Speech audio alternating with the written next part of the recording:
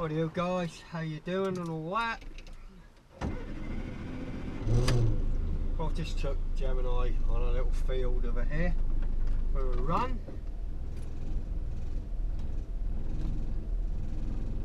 I'm now going back to mine. Let's let this bus go. To have a little fiddle with George, or a little tinker. Reason being, the other day, as I mentioned, the other day, just after fooling up again, George has been running rubbish. You can see now it's pulling back.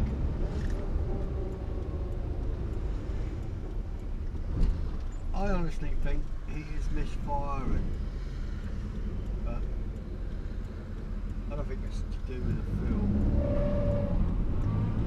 Come on, George. You can see that he's struggling. It's been slowly getting worse, to be honest. So I need to investigate and see what that is this morning. I've got a feeling, I don't think that'll be the plugs again. I've got a feeling it's the coil playing up or something like that. Or a connection somewhere. Maybe a plug lead.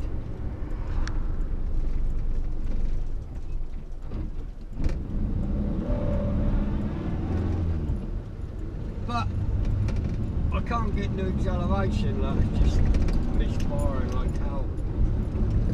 So it's like we're going to stop any minute.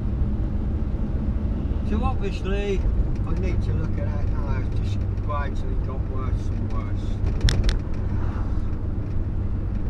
Funny thing is, this morning was really damp and he was okay for a little while, and then it started again. So what's going on, I'm not sure. I definitely need to have a look. I've got several little jobs I need to do. As you know, I need to sort that other seat out. I also need to complete that repair I did on the floor. Oh, another one what I need to have a look at definitely today is some guy told me this morning that one of my brake lights is out. I think it's been out for a while, so I need to have a look at that. And bloody blah. We'll see what else we come up with, what time I've got. But at the minute, I've got enough time.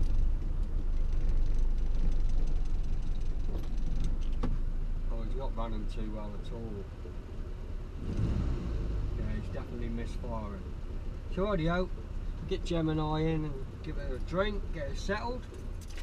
Then I'll come out and we'll have a little mess around with George, see if we can get him to run better. Right, let's have a quick look. It's not a great lot of fuel in the filter, but as we know, sometimes they're low, sometimes they're high, but there is fuel in it, so I don't think it's a fuel problem. I think it's gonna be a lead. Coil's not really hot.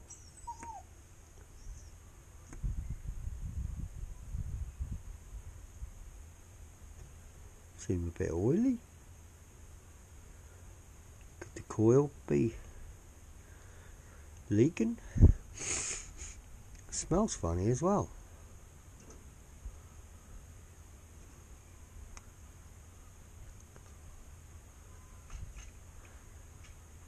That'll look a bit damaged around that edge.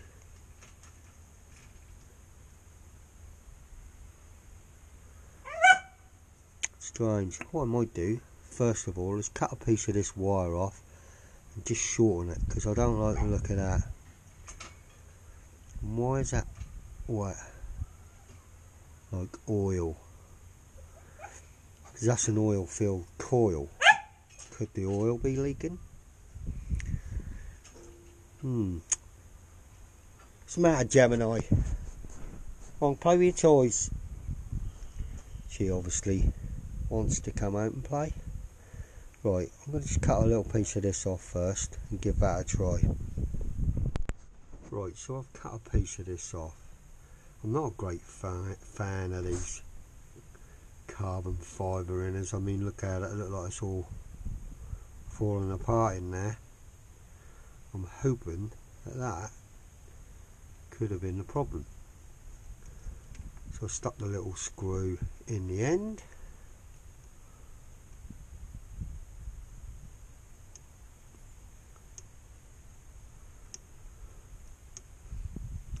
No, it's not much what holds that in there. I could have sworn it had something what screwed on it. Bit strange.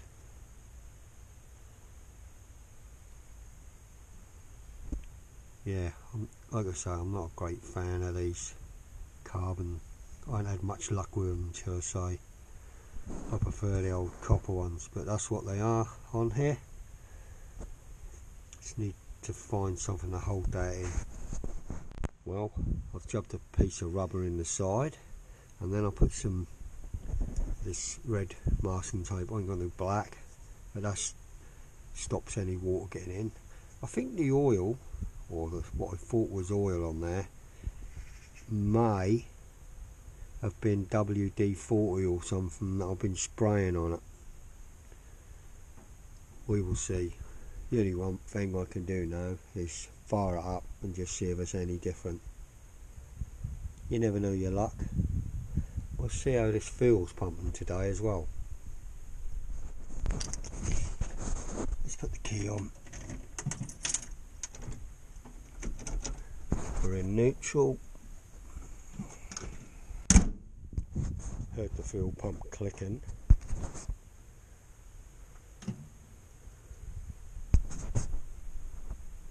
So we know that's working.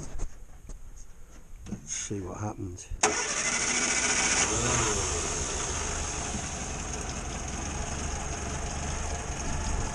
So we're fired up as usual.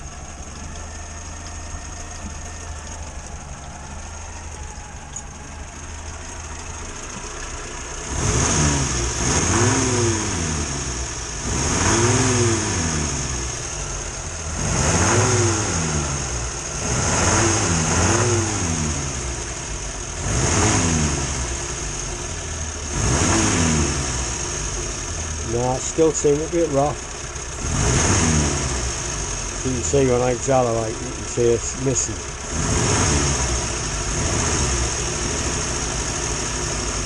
It's missing all the time now, look.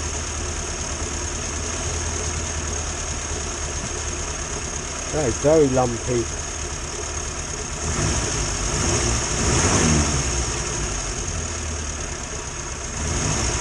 So that's not right. I'm going to just see if I can find up a coil. Well, I found this Lucas coil. It's been battered about a bit. I don't even know what that was off. Might have been off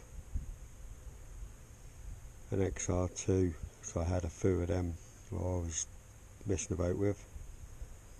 But I'm not sure that would be ballast resisted or not. Doesn't say anything on it, so it's worth a try. I might just connect this up and just see if we get any better performance with the sparks. Rightio, so connected this green colour coil up. So Lucas Super, whatever that means. It's fluid type, same as that one.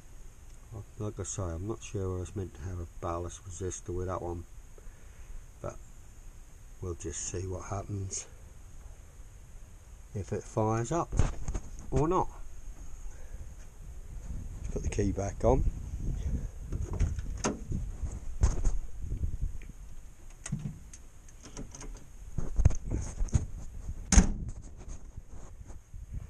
Obviously it's not fixed in place, so it might fall. Let's see what happens.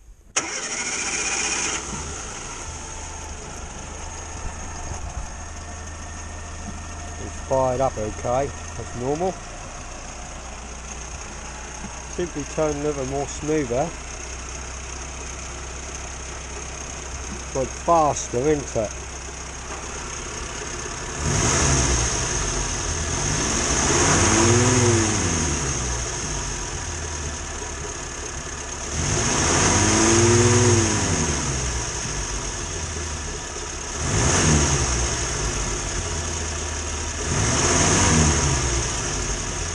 Well, I don't seem any hesitation. I've got a feeling that could be that coil then.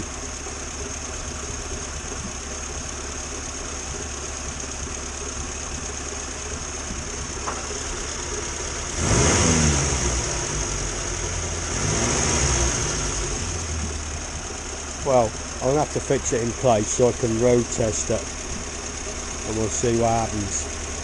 Right, obviously I'm just going to unbolt that one down to there, fix the HT lead in the centre a bit better, and we'll give it a little road test and just see how we get on. Right, so we've stuck a bit of insulation tape around that just to make sure that don't fall out. The only thing we can do is just give it a test under a bit of a load. You'll soon know. I'll notice the difference straight away, I should think.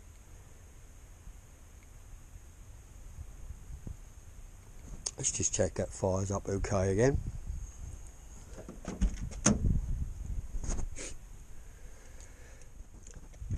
Put the key on.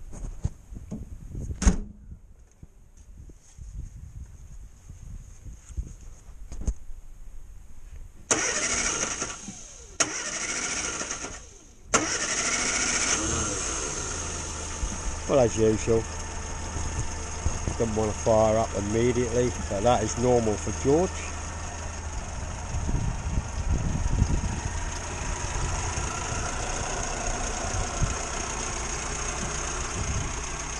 Definitely sounds a lot better on this.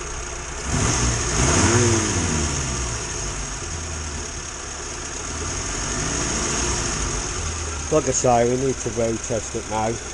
The only thing what might happen is, if that's a ballast resistor type of coil, that'll probably get hot and that'll muck it up anyway, but that won't make no difference. At least I'll know I need a coil. Let's just take them for a quick spin. I'll just grab Gemini and stick her in the car. I'm going to go for a little ride, Gemini. Come on. Rightio, got Gemini in. Let's just go for a little spin.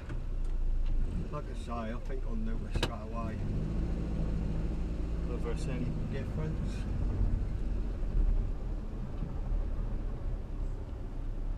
Can't really tell going backwards, to be honest.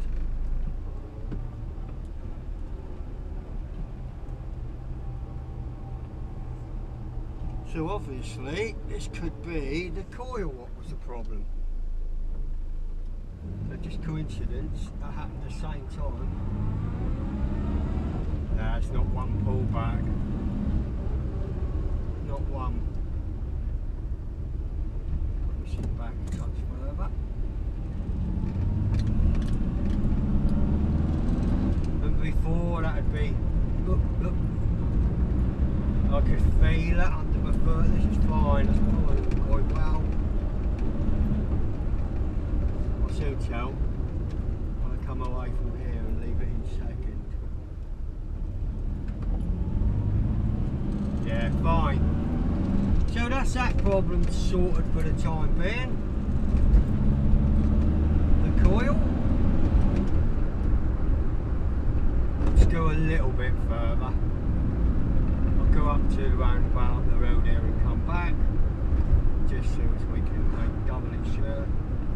Like I say, the only thing is that coil might get hot if it's ballast resistor type, because obviously with those they're designed to take 12 volt on starting and then drop down. But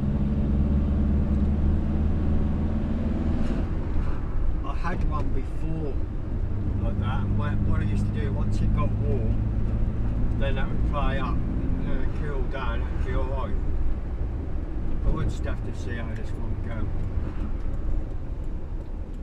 What I'll actually do is chuck the old coil in the boot, just in case this one gives up, and then I should be able to get along with it.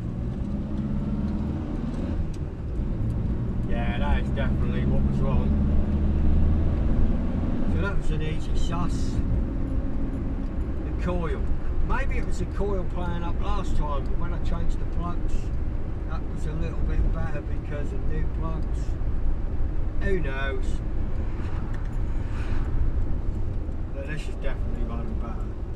I was beginning to get on my nerves. That was slowly getting worse and worse and worse. See, now I can go back, come around that corner this morning in third, that wouldn't pull, that would have to be changed down.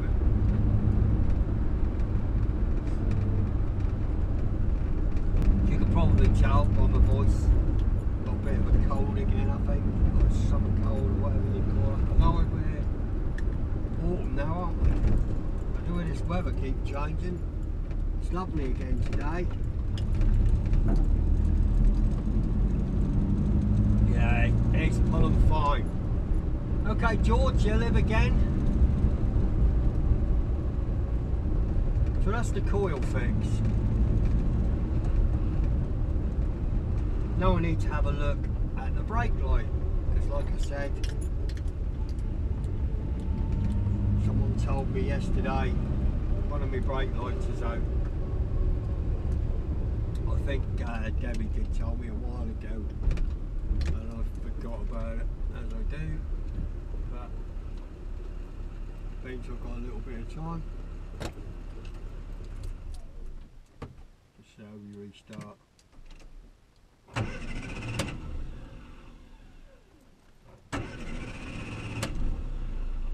So George has always been the same. He likes to whirl over a bit.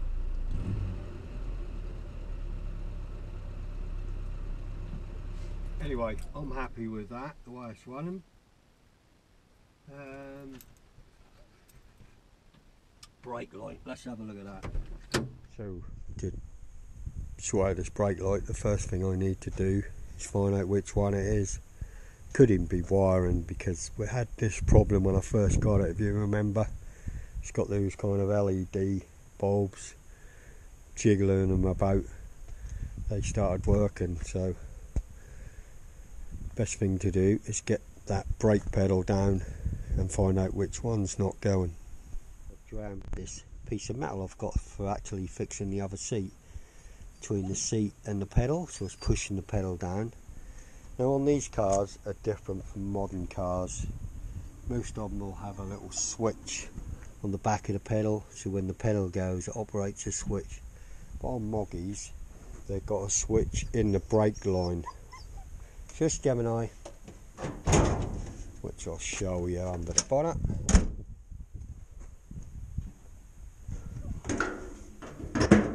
Usually they're down here, there it is, in the cobwebs. That down there is the brake switch, so when the fluid is pressured, when you put your foot on the pedal, pushes the valve up inside here, makes a connection and turns on the brake lights. So we've got that pressed down, and can't see it very well, but this one's a light, and so is that one.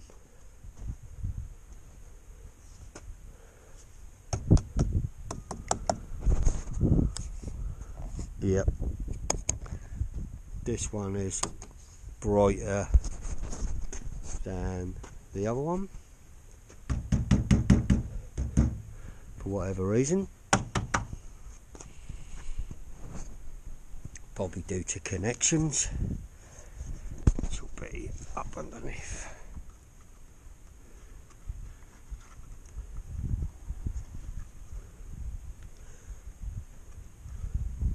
Well, anyway, they are both working now. This was the one that wasn't working.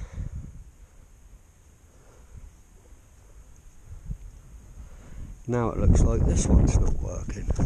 What's going on? But it is working because I can see it through the glass. It's not as bright.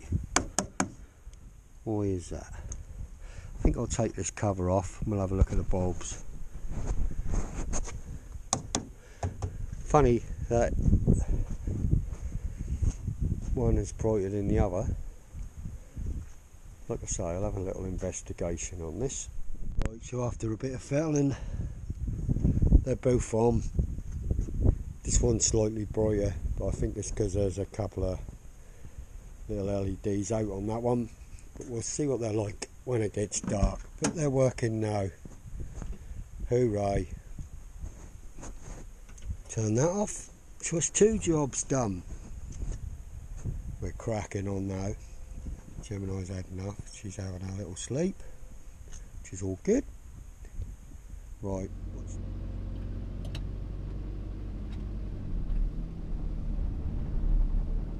Well, here we go. I didn't get round to doing much else before work. Went to work on my e-bike.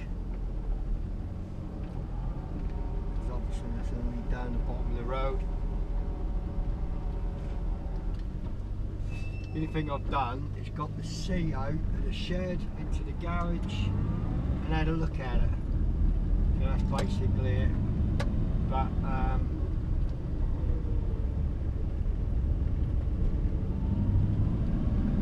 hopefully I'll get on with that soon, along with other things I need to do.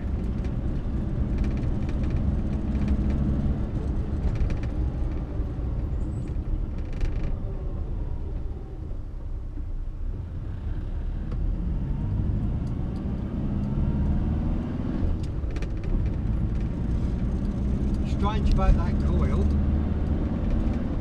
it might have even been playing up before, then decided not to when I got the new spark plugs. Just all seems a bit strange to me.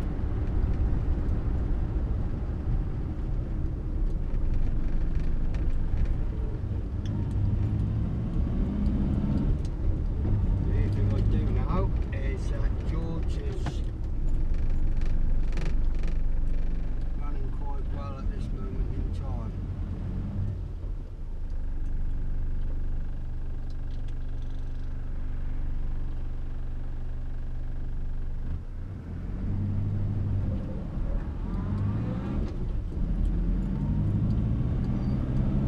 Yeah, he's pulling like a train now.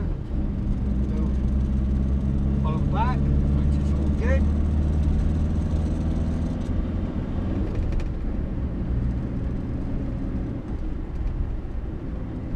Hopefully that'll be alright now.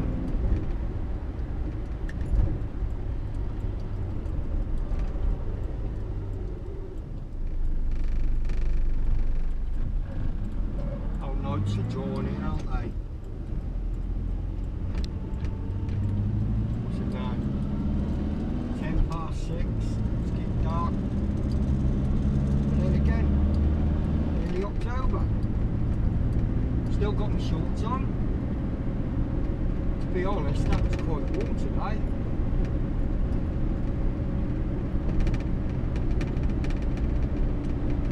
So I'm now up to my mother-in-law's to pick Gemini up.